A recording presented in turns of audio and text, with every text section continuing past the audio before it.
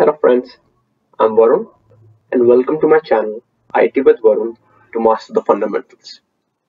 So today we'll try and understand the basic term called risk. Now, before even I start, let me tell you this. There's a lot of confusing material on the web related to this simple topic.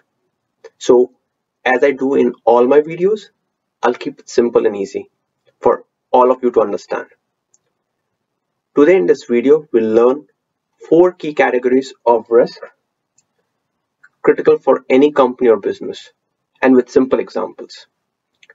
Let us start with risk in general.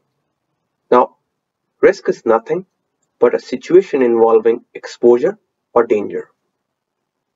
Risk impacts everyone and everything in some shape and form, and this is a very important concept because when you go to different materials on the web, you'll find terms like business versus non-business risk, and they are very confusing.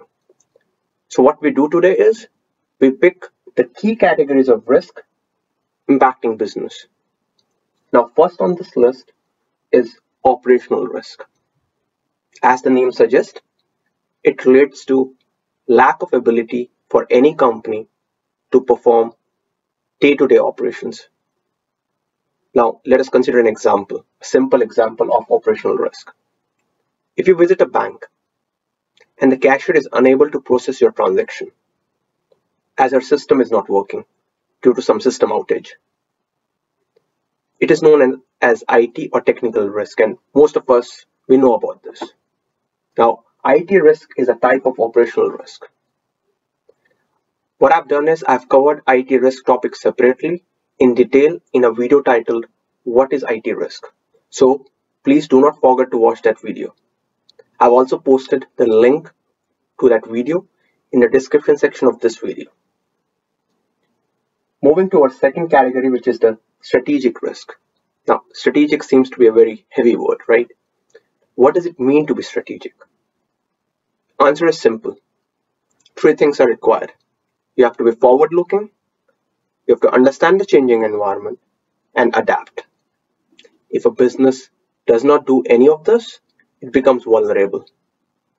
For example, when online shopping became a buzz, retail businesses which did not adapt to the changing environment did not grow, and they incurred huge losses. So that's an example of a strategic risk. Third in this category is financial risk, and all of us understand money, so we understand this term financial risk as well. It's nothing but it's the possibility of a financial loss. Simple example, we know multinational companies, right? A multinational company operates in multiple countries across the globe.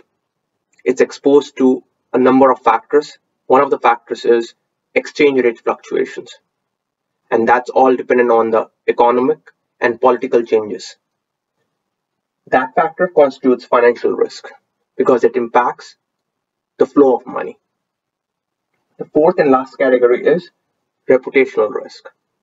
Now, business runs on reputation. We know this. And like we say, it's all about brand. So any risk to the brand falls in this category. Simple example, we have seen several times, right? In day-to-day life, there can be a product recall due to quality issues, and then you have all these negative publicity surrounding that piece. All of this constitutes reputational risk for the business.